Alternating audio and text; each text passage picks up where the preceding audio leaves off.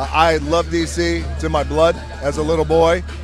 I grew up loving the Super Friends, specifically Superman. I saw my first Black Adam comic, and it was arresting to me. His face was intense, he looked cool, he looked different, badass, and he had brown skin. So automatically I was relating to him. So I am DC through and through. And in the spirit of growing out the DC universe, I'm here to help in any way I can. These powers are not a gift, but a curse. Born out of rage.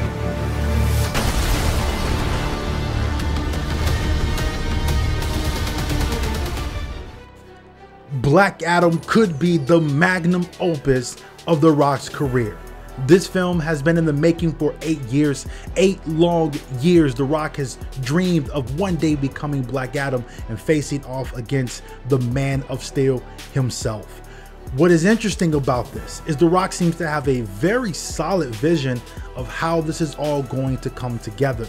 With the recent news of upcoming DC projects by other creatives, The Rock is being listed as one of the creative driving forces behind the current DC Films universe. I guess he wasn't kidding when he said, "The hierarchy of power in the DC universe is about to change." The hierarchy of power in the DC universe is about to change. The hierarchy of power in the DC universe is about to change. Things will never be the same, because the hierarchy of power in the DC universe is about to change. He has always been the people's champ, the most electrifying man on television, one of the world's greatest entertainers. He knows what the people want, he knows how to get them hype, and he knows how to deliver an entertaining movie experience. If you're looking for a superhero film, the equivalent of Thursday Night SmackDown, look no further than Black Adam. Despite its issues, audiences are loving this movie, and after this video, you're gonna know why. Why we need more of the JSA, why DC continues to challenge the genre's landscape, and why the special effects in this film are better than any comic book film since Zack Snyder's Justice League. And just to be petty, I'm gonna say this movie was better than Thor: Love and Thunder. What's happening, y'all? As always, if you're new to the channel, welcome. Drop a like, click that subscribe button if you like this video, and come back for more. And for all my return subscribers, thank you so much for sticking with your boy. Even though I have not been dropping a lot of content as of late, that's just how life works. But anyways, let's go ahead and get into my review for Black Adam. So let's talk about your boy Dwayne "The Rock" Johnson, who plays the one and only Black Adam. I think he does a pretty solid job in the role. Now, would I say he's like made for this role, or would I say that, you know what I'm saying, I can't picture anybody else playing Black Adam? No, I wouldn't go that far. I wouldn't say that there isn't anybody else who could play Black Adam. I mean, you could say that, you know, maybe you won't find anybody as big as The Rock to play Black Adam. But I will say that The Rock doesn't necessarily embody the character. And I guess maybe not. And I guess maybe that's not even really fair enough for me to say, because to be quite honest, I mean, I don't know too much about Black Adam already to kind of, you know, get a good idea of what actor could truly play him. So honestly, when The Rock announced that he would be playing him, I mean, he fit the bill. So I was like, all right, cool. I guess that's happening. The one thing that I wasn't expecting with this movie was it to be as lighthearted as it was. There are moments where it actually does feel like Shazam, and I was actually kind of, you know, taken back by that, not necessarily in a bad way, but when you watch the marketing material for this, I would have never thought like this is the direction that they, you know, would have gone in. And some might argue that that kind of messes with the tone a bit, but it didn't mess with the tone so much so that it threw me off, or it just, you know, seemed jarring. I thought it it doesn't mesh perfectly, but I didn't think it was that bad. I mean, the kid in this movie, I don't think he's annoying. He's just like any other kid. He's excited. He loves superheroes, right? And when he sees Black Adam, he's freaking out because he knows the history of Black Adam and what Black Adam means to his land, to his city, to his country or whatever. And, you know, Black Adam comes and he's just like this big fanboy. And I thought that was, you know, kind of adorable because, again, what I didn't expect from Black Adam was that it would remind audiences that, hey, this is a superhero film, right? This is a kid's film, essentially. You know what I'm saying? And hey, sometimes kids like to murder bad guys too. I know some people will start clutching their pearls when they hear me say something like that. You know what I mean? But it's like, dude, I mean, come on. You were a kid once. I was a kid once. We love shit like this. You know what I mean? We love seeing, you know, shit like Black Adam going through and completely toasting these dudes, right? The first guy he smokes is the guy that he grabs by the neck and just completely disintegrates him till all there's left is a skull. I mean, that shit is awesome. Kids love that stuff. Another thing I really like about Black Adam and his relationship with this kid is that it parallels, you know, his backstory, right? We go back in time. We see some flashbacks quite often throughout this film. And I actually didn't mind the story because I thought that, you know, the story that they're trying to tell and this relationship between the kid and Black Adam fits in with the themes pretty well. You know what I mean? I do like this idea that, you know what I mean, kids have so much more hope and so much more optimism, you know, in their future, in their people, than adults do, right? Because adults, again, you know, we grow up, we get more cynical, you know, we sort of get hardened by the world, by the harsh realities of the world. And what's so cool, you know, about kids is that they haven't met those yet. And so their optimism, their, you know what I'm saying, hope is pretty cool. And, you know what I'm saying, it's something that we can cling to. And I think the idea that, you know what I'm saying, the wizards are looking for kids with that type of heart to, you know, bestow them with these amazing, magnificent powers. Because, I mean, who better to save the world than someone with hope and optimism? The moment that Black Adam realizes that he ain't shit, I actually kind of, you know, emotionally resonated with that moment because, you know, it's like here you have this guy who feels guilt for the death of his son and maybe feels like that maybe his son should still be here and not him, and how he in some way he's failed his son, right? He's failed to honor the memory of his son, and that maybe he wasn't as strong as his son was, right? Because he's like, I'm not a hero, right? I'm actually am a piece of shit. I am very much looking forward to more JSA because I thought the characters in this movie were pretty cool. For the most part, they are thin characters, and a lot of their appeal does come from the action scenes that they are in. So visually, they definitely hit for me. But I would say, especially with Cyclone and Atom Smasher, they were very thin characters, very thin characterization. They kind of just showed out, and just that's pretty much it, right? Again, they had some cool visual moments. There were a few, you know what I'm saying, comedic moments with Atom Smasher.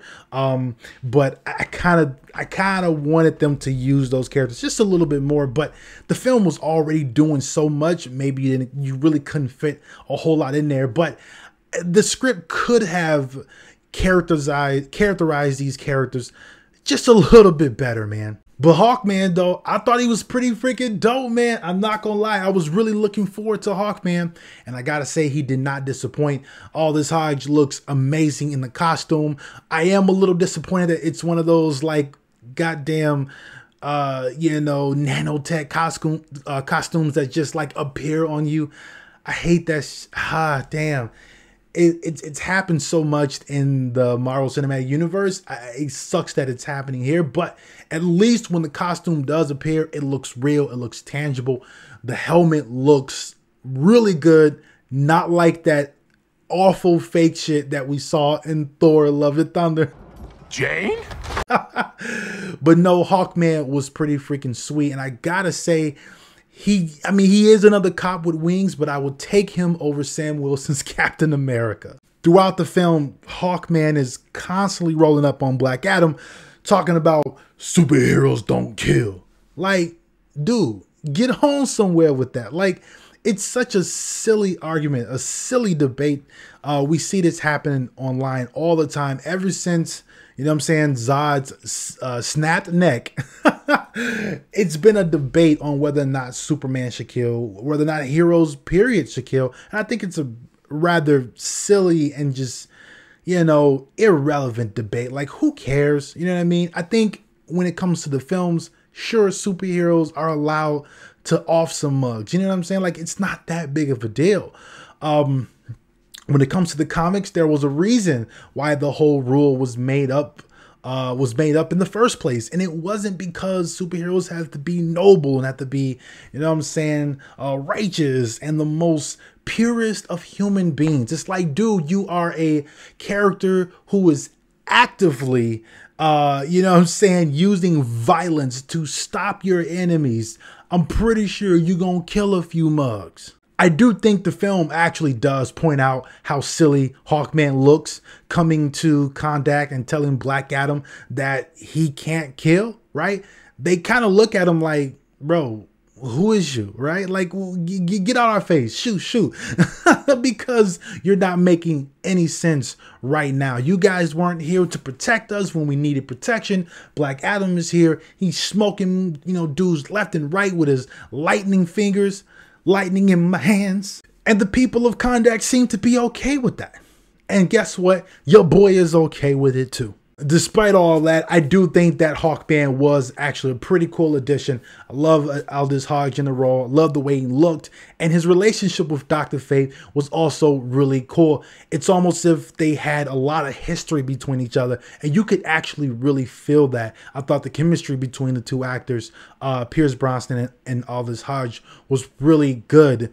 And I think nobody will have, you know what I'm saying, any objections to Dr. Fate being the best character and Pierce Brosnan being the best actor in this entire film. If I had to choose between Benedict Cumberbatch and Pierce Brosnan, I will choose Pierce Brosnan because, I don't know, his Dr. Fate seems like, you know, the person Doctor Strange would be, you know, after 20, 30 or 40 more years. You know what I mean? He just seems so, you know what I'm saying, very wise and very, you know what I'm saying, seasoned. You know what I mean? He has that about his character. You know, he sees the future, has similar powers to Doctor Strange, but he seems more human. You know what I'm saying? More empathetic than Doctor Strange. Not many people can outclass Pierce Brosnan, and your boy brings a lot of class to Black Adam. Black Adam is an action movie through and through. And I mean that in both the good and bad ways, because with an action film, right, with most action films, I would say, story and characters take a back seat. And that's exactly what happened in this movie. But I'm just going to tell you right now, if you can deal with that, the action and the spectacle and the visuals are definitely on point. And I'm not saying that you have to turn your brain off or, you know, enjoy some dumb fun. But what I'm saying is that the story and characters aren't as strong compared to other films in, you know, the same genre that is, you know, that has done these things better. But what I am saying that there is enough in Black Adam that I think is legitimately good. But the one thing that you're definitely going to love is the action. Imagine you're a young boy, girl, and you're walking into an auditorium. And once you get into the auditorium and you get into the main arena, and there, down in the middle of the floor is this wrestling ring, right? and the wrestlers come out, and sparks fly, flames shoot out of, you know what I'm saying, flamethrowers, and freaking confetti's everywhere, and you see there's a whole freaking light show when you hear this loud rock music, and it's stomping, and it's filling you, pumping you with adrenaline, getting you excited to see the epic match that's about to unfold right before your eyes. And that's kind of what Black Adam is. Oh, now Shane, what the hell is going on here? If you smell, Oh my God! It's like watching a wrestling match, right? You know what I'm saying? I don't watch wrestling anymore. I stopped that shit like long time ago. But wrestling is still pretty cool. And also I've got a son, so hey, I might be jumping back into it. Who knows? But wrestling is awesome. And I can remember as a kid watching that. And like I said, looking at this, I'm like, yeah, that's kind of what this feels like, right? Even right down to the character arcs, to the poses, to the different poses that they do, to the different moves and special moves that they have. Like, it really does. I mean, that's probably, you know what I'm saying, especially this, being, The Rock's movie. I mean, what better way to describe it? Out of all the superhero films that have come out this year, you're not going to find one with better VFX. And I truly mean that. I truly do mean that. They are spectacular, right? From the blue and gold on Dr. Fate's suit to the gold and sort of like burnt orange red on, Hawkeye's armor, to Black Adam and the lightning, you know what I'm saying? The color on that, and, the detail in his costume, you know what I mean? Like, everything in this movie looks really good. Like, the CGI looks really freaking good. And it's kind of weird to say this, but it's actually refreshing, because after watching Thor: Love and Thunder or even Doctor Strange Multiverse of Madness, where the CGI, there are so many points where you're like, oh, that's so noticeable, that looks so awful. But you can tell that the creators behind this movie really wanted to nail the visual effects, really wanted to get it right, because they really want to sell you on the spectacle. And I will say, man, there are so many gorgeous shots in this movie. One particular scene that I'm thinking of is when Dr. Fate multiplies and he's trying to hold down the Rock, and the Rock is like shooting his lightning because Hawk man just, you know what I'm saying, threw a big ass car at him, and he's like destroying the car while being held down. It is awesome, because there are a few slow-mo shots in here. Look, I don't know why, action movies don't use more slow-mo. Look, your boy loves him some slow-mo. You know what I'm saying? People, I don't like slow-mo. Why are so slow-mo? It's like, nah, man, give me slow-mo. Black Adam isn't going to change the world. I don't know why folks expect it to do that. Hey, it's going to entertain you. I will say that. And it might just change your mind about the DC Films universe. I will say that, again, this is probably one of the better comic book films that's come out this year, man. And so far, we've had Morbius, Thor: Love and Thunder, Multiverse of Madness. I don't think anything's going to touch the Batman. The Batman is just going to be the best, period. You know what I'm saying? I know Wakanda Forever is coming out, and I still said what I said. Hey, yo, check this out, man. Go in the comments and let your boy know, on a scale from 1 to 10, what did you think of Black Adam? Leave your short review in the comments below. Click that video you see on the screen right now and go check out more videos from your boy. And the next film you watch, man, I hope it encourages, inspires, and entertains. Thanks for watching.